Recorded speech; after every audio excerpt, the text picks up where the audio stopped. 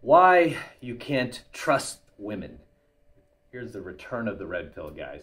So I'm going to get into a more of a science-based argument for why you can't trust women. I've done a few coaching videos in the past on my channel, many of which racked up hundreds of thousands of views and tens of thousands of likes when I talked about why you can't trust women. But and I gave a lot of factual evidence, but here I kind of want to give you more of a science-based argument for why you can't trust women. And the main reason why you can't trust women is because most women out there have what's called a dual mating strategy, right? This is something we talk about commonly in the red pill. They have rules for Chad and rules for Brad, right? And basically the rules for Chad are, there are none. Right? Chad gets to do whatever he wants. He gets to get away with murder, right? He gets to get away with treating her terribly. He doesn't have to put any effort in. He doesn't have to buy her anything. He doesn't really even have to invest in her. Almost like a hot chick, all he has to do is show up to the party, okay? Free invite, free booze, free access to whatever he wants. Whereas Brad, nah, not so easy. You don't just get a pass, Brad, okay? I'm not that type of girl. Okay? I'm not just gonna, allow you to take me out on a $300 dinner and you expect me to give you that kiss on the cheek? Are you kidding me, Brad? What are you thinking? You think I'm really like that? Meanwhile, she's doing, the dirty, like the dirtiest, nastiest things in bed with Chad, right? So you have to understand, most women have what's called a dual mating strategy, right? Rules for certain type of guys, rules for, certain type of guys, and no rules for other guys. And this is actually called strategic pluralism, if we really want to get science-based here. However, let's get to hit this light source real quick. According to Google, even Google's honest about this, which is very shocking. They haven't suppressed this, right? Because usually Google will suppress things like this because they don't want you to know about anything that makes sheds women in a bad light, or makes them look slutty, or makes them not look angelic. Google's going to suppress. Right? They're suppressing a lot of these articles, which is why me and my team are trying to save as many as possible so we can cover them in the future, even if they take them down. So the dual mating strategy hypothesis, I'm reading this is right from Google. Dual mating strategy hypothesis proposes that women's preferences for uncommitted sexual relationships with men displaying more masculine features and dominant behaviors increase during the high fertility phase of the menstrual cycle. So especially, I don't know if you guys know this, but me and my pickup students know this, is that when a girl is menstruating, right, basically when she's on her period, that is when she is the horniest. You might have known this, noticed this with your own girl or girls you've dated in the past. Like they, when they're on their period and they're all bloody down there, that's when they want to have sex the most. And you're kind of like, when's this end, man? I don't want to do that, right? It's kind of just gross and gets everywhere, gets on the bed sheets. You can't really clean it off. You have to put a towel under her. Yeah, it's pretty gross. But that, is when women are typically the horniest, right? When they want sex the most. And this is when they are just more open to talking to you as a man. Me and some of my advanced wingmen, what we would do is we would go to, back when we used to go to a lot of college campuses, we still kind of do every now and then. I can't really get away with that as much anymore because now I look like a gym teacher there or something like that, or some dude just like, why's this guy walking around here, this old dude? But we would go to like UCLA, USC, these colleges down in SoCal, and we would kind of look for women who looked blushed in their cheeks, right? That's usually a dead giveaway that she's on her period. And there are certain signs you could look at in a woman. You can tell, like, oh, this chick's menstruating right now. I'm a cold approacher because you know she's at her horniest, right? And without fail, I kid you not, without fail, these chicks were just so down to talk to you, so down to give you their number, so down to bounce with you to go get some coffee or even go to dinner, even go further than that. I mean, not to get gross, and I'm not advocating for this. I mean, I've changed my ways since, but I can't tell you how many girls I had sex with that were on their period. And the first time, because I just met them on the fly. And, you know, and so I know from personal experience that, yeah, beyond the science, you know, all the studies and all the science behind this, which is all factual, by the way, from personal experience as a professional pickup artist, yeah, it works. It works. But again, this is something that I teach more of my advanced students. I mean, guys who are already good at cold approach. We don't get approach anxiety when it comes to walking up to hot women and talking to them and getting their numbers and spinning them around and making out and, you know, going down to the closest venue and, you know, physically escalating, verbally escalating.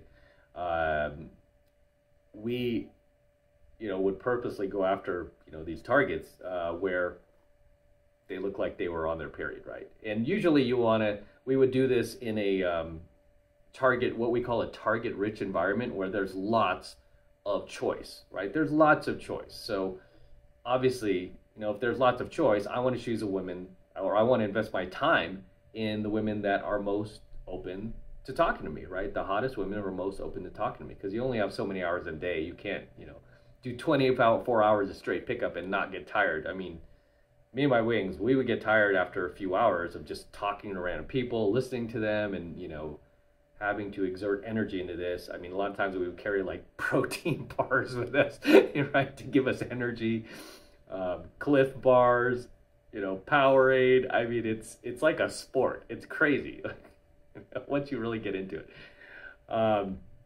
So yeah, you would only want to do something like this in a target-rich environment where there's lots of beautiful women around, you know, college campuses, nightclubs, busy venues, right? However, if you're in like a park or something like that, you don't have much choice. You're just gonna have to go for whoever's there, and the chick might not be on her period, and you're just gonna get her, you know, at her normal emotional state versus, you know, this heightened state where she's like down to do a whole lot of stuff, right? But regardless, getting back to my point, the reason why you can't trust women is because they have a dual mating strategy, right? You know, again, strategic pluralism, and I'll cover this article in a future video where we'll really break this stuff down, but I just kind of wanted to give you the broad strokes about it.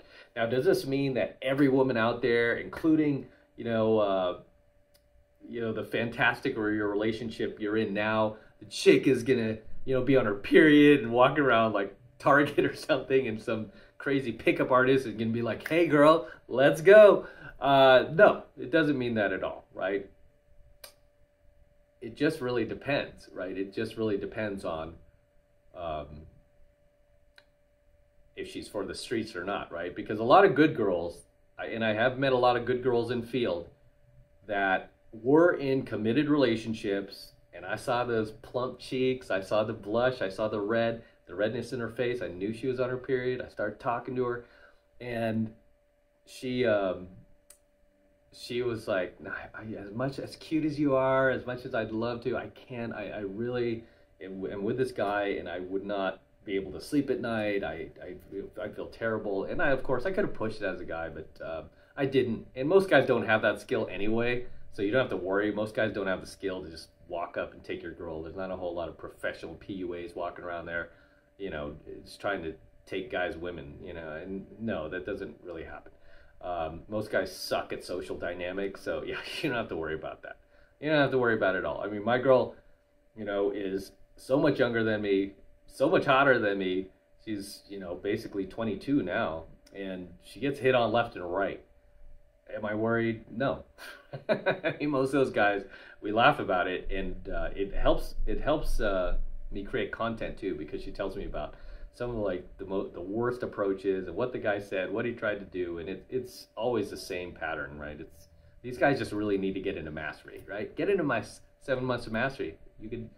We'll see if you can do better out there. But yeah, so For you guys in committed relationships, don't panic, don't freak out, because most guys don't have the skill to pull this off. And most guys, as soon as a girl goes, sorry, I have a boyfriend, they eject, right? And a lot of guys, too, will ask the girl, I mean, a lot of guys will flat out ask the girl, do you have a boyfriend? And, of course, she'll say, yeah, if she's not interested, whether she has one or not. And the guy will just take off, right? And that's just bad game. You never want to ask the girl if she has a boyfriend. Just keep talking to her, and then she'll tell you eventually if she wants you to know, right? Yeah, women, most women have a dual mating strategy, right? And really, the way you know if she's going to exercise her dual mating strategy is just based on whether she's cheated on previous boyfriends or not. And this is information you should know, by the way, right? Anybody you get involved with, you should be asking these questions, right? How many guys have you slept with? And have you ever cheated on any boyfriends? I always ask these questions without fail, right? As well as have you ever had an STD? So really 3 questions.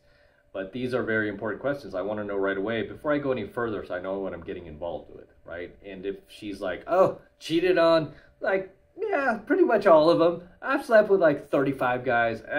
No, right? That is the type of chick who is going to exercise her dual mating strategy, really. And really, any chick who slept with over 10 guys and has cheated on multiple boyfriends, I will tell you now, that chick will exercise her dual mating strategy. At some point, some dude's going to come along, and he doesn't even need to have that good a game, right? He doesn't need to be studying pickup. He could just be charismatic. He could just be good looking. He could just have natural game. Take your girl, right? However, if your girl hasn't slept around, she's in the single digits, she's a good girl, doesn't cheat on her, hasn't cheated on her ex-boyfriends, then yeah, she's not the type who's going to exercise her dual mating strategy, right? I mean, it would take a whole lot. I mean, and even then, most cases, she's not going to do it, right? So yeah, it takes a certain type of woman to actually take advantage of the fact that she could play both sides of the field, right? She could, get the beta provider Brad and also get access to the Chad behind your back. Hey, why not? He'll never know. What he doesn't know won't hurt him, right? So it takes a certain type of, rotten person to do something like that, right? Especially because women have so much access to sex. It's like, okay, just don't be in a relationship.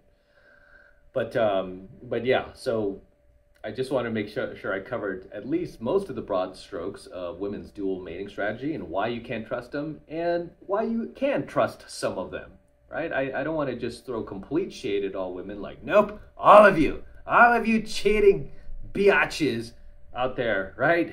Making rules for me, the Brad, and letting the Chad get a free pass. No, not all of them are going to exercise that, right? Not all. I mean, some of them actually do have morals. But again, it goes just back to the baseline of how was her relationship with her father? Is she close with her family? Okay, was she raised properly? Does she respect men? Is she more traditional? Or is she one of these boss babe, alpha females, going to be single? I want to be like Chelsea Handler. I want to chase my corporate career. I'm not going to have kids until I'm deep into my 30s and 40s. And, I hated my dad. Oh, screw him, Oh, I was raised by a single mom. Oh, I hate that red pill crap. Oh, man. You Trump supporter?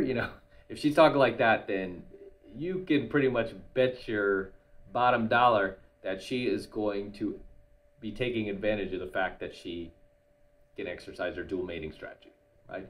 So, with that said, guys, drop your comments below. Let me know if there's anything you'd like to add in tonight's coaching video, anything I might have missed, anything you would like to say. Drop them in the comments below. And as I've said, I will cover more of the actual studies on this, and we'll do like an article video on this. Just to back up all these claims to let you know it's not BS, it's all factual, right? That's what I try to stick with here on my channel. Just try to stick with the data, because otherwise people will be like, no, that's anecdotal evidence. You don't have any receipts to back that up. No, actually, we have plenty of receipts to back this up. So yeah, drop your comments below, guys.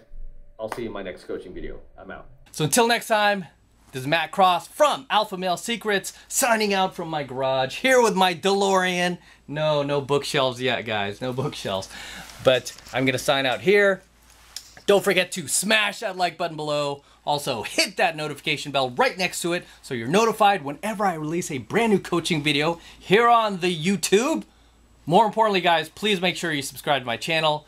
Obviously, helps me out a ton with the YouTube algorithm. I need your help to help me promote this stuff by subscribing to my channel, okay? It's free, doesn't cost anything. Hit that subscribe button, baby.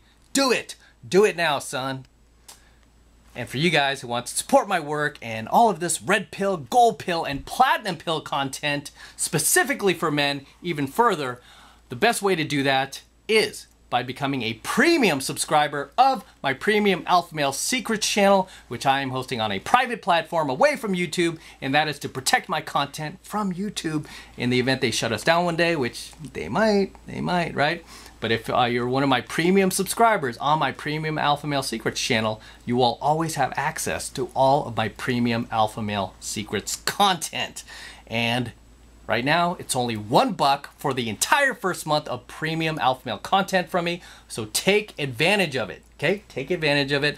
All you need to do is click that link below in my description box. It will take you over to my website where you can get signed up right now. It just takes 2 seconds. So do that now, and I will see you in my next coaching video.